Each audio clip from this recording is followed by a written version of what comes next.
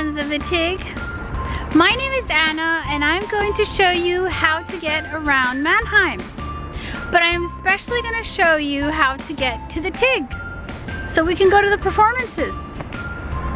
Now, did you guys ever wonder where the name TiG7 comes from?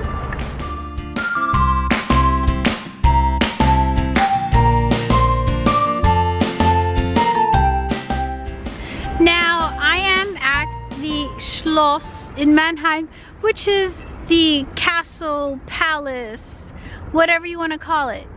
And we're going to start our journey here. So the first thing you have to know is how the city of Mannheim is laid out. It's like a checkerboard.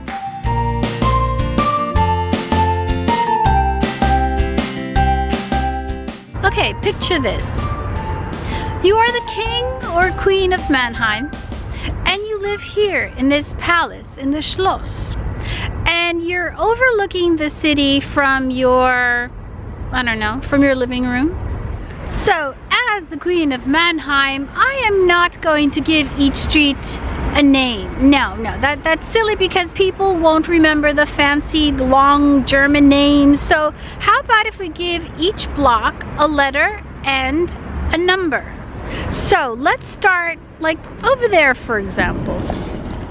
Let's make that first block A1. The next block over is going to be A2, A3, A4, etc. Isn't that pretty, by the way? Okay, and as we go further away from the Schloss, it'll be B1, C1, D1 until we hit K, because there's no more room and that's just where it stops, okay? So let's continue on this side with L1. So this block is going to be L1. Let's call that one L2, L3, L4, and so on and so forth. And as we go away from the Schloss, where, well, this was L1, so the next one over is going to be M1, and then N1 and O1, and so on and so forth. Okay, let me get closer so you can see what I mean. So you have L1 there, and right across the street you have A1. So TiG7 means theater in G7. So the theater is actually in the block G7. See how easy? So now that you know that that is A1, that means to get to G7, you're gonna have to go A, B, C, D, E, F, G. And once you get to G, you're gonna go to the left 7 blocks over until you get to 7. Or maybe between 6 and 7. So it's gonna be 7 down and 7 across. Easy as that. Oh, and by the way, there's no king or queen here now. This is actually the University of Mannheim. Now, it's very probable that you might arrive to Mannheim by train. So what happens if you arrive here at the train station and you have to look for the TIG? Now what? At the Schloss it was very easy because that's where the numbering and the lettering start. But from here, what do you do now? Where to? Come on, tell me, where to? Well, I do notice that there it says L15. Yeah, and now what?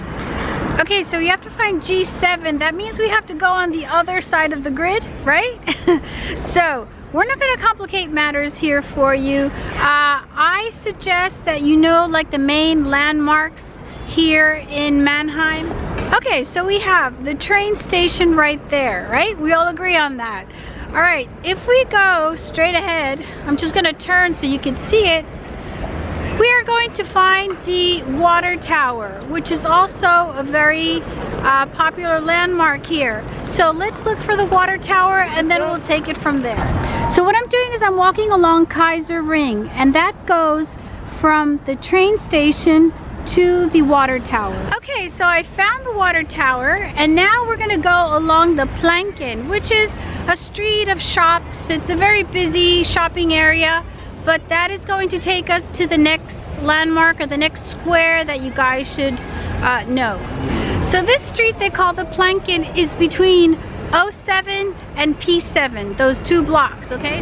There's some heavy duty shopping going on here, okay? So if you guys want to buy anything, there are drugstores here. There are also bookstores and bakeries or whatever you guys want. So there's the water tower, and I'm still walking down that way. And I'm totally ignoring the lettering and the numbering because we're gonna go, in this case, we're gonna go from landmark to landmark. So we're going from the water tower to Paradeplatz.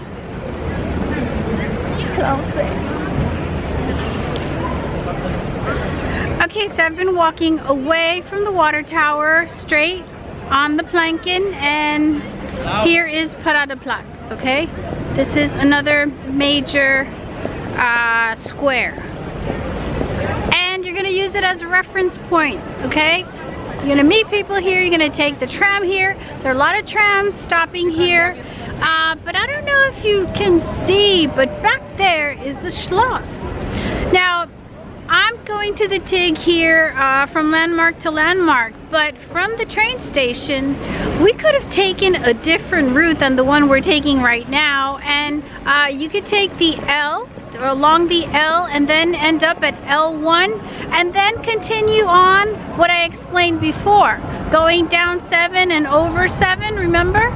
So you could do it that way. I mean, you could zigzag if you want. So this is where it gets confusing for me, because you have P1, which is one side of the grid, remember? And then over here is E1. So yeah, that's where it can be a little confusing because you're hopping from E to P, all right? Just to remind you, on this side is A1, and on that side is L1, where we were before, okay? So that's why it's going from P to E. The 2 sides of the grid, right? The numbering on one side and then the numbering on the other side. That's what makes it a little confusing. All right, so when you arrive to Paradeplatz, you make a right. And the right is gonna be that way. And we're going to go to Marktplatz, which is Market Square. And then the TiG is gonna be like 5 minutes away. And this is Marktplatz. Marktplatz or Market Square. They have a market here on Tuesdays, Thursdays, and Saturday mornings. Okay, this is where you have to put your thinking caps on. This is F1, right? So in front of me should be G1, but it's Marktplatz, so there's no block here. But we're at the G now, right? And we have to go to G7. The next one over is G2, and it's gonna continue on. Okay, so that's G2, the next one is G3, G4, G5, G6, and finally G7. So yeah, you could go that way, but to complicate things a little bit more, I'm gonna take the next street over because TiG7 is in between these 2 blocks. I'm gonna go along that street because it's a little bit more amusing. It has shops and you could see a little bit of the Turkish culture here. They have real good Turkish pastries and shops, and just, you know, it's a little bit more amusing than that street that is more residential. So the block is still G2, but it's between G2 and H2. That's where I'm walking, between those 2. G3, G4. Let's continue. G5, G6. We're getting closer. And finally G7. So I'm finally at G7. Remember, G7 is the whole entire block. It's the whole block. It's 4 streets. There is a sign for the theater. It says TiG7 there. There's a hotel there if anybody wants to stay. Okay, remember I took the street that would be more amusing? There's TiG7, right? Well, the street that is less amusing, that was more residential, is this one. And you could see the tower of Marktplatz there. So see how close it is? So you have to go through here. Okay, so this is the block where we find TiG7. There are two signs there. There's a big sign there. These are the activities for the month. You see the program here. And this is the entrance to the theater here. Alright, I walked all the way here, but you guys could have taken a tram. You could take a tram to Marktplatz and then walk on over to G7. I'm going to show you how to buy the ticket. So, English. The single ticket would be $2.50. You pick how many you want and just pay there. Let's go back. Because that's if you travel within Mannheim. But there are different areas that you could travel to and different regions that you could go to. So different fees. The further you go out, the more expensive it is. So let's say you go to step by step and then you write your destination. Let's say I want to go to Heidelberg. H-E-I, Heidelberg. It asks you how you want to get there, like what route you want to take. I don't know. Let's just take this one. It's one trip.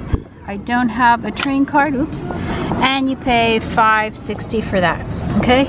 And just pay there. I hope it wasn't too complicated for you.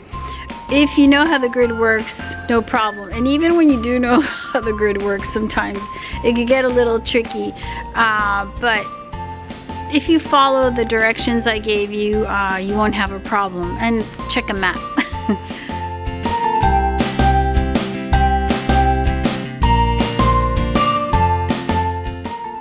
So I look forward to seeing you guys at the performances here at TiG7. And if you guys want to see me more, I'm on YouTube. I have a travel channel that is called MuchoHop. And if you want to check it out, especially if you're like beginner travelers, I give a lot of tips for people who are, you know, a little bit nervous about travel.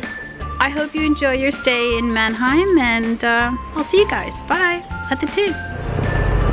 Okay, I'm at F2. How do I get to Q4? See, it's not that easy.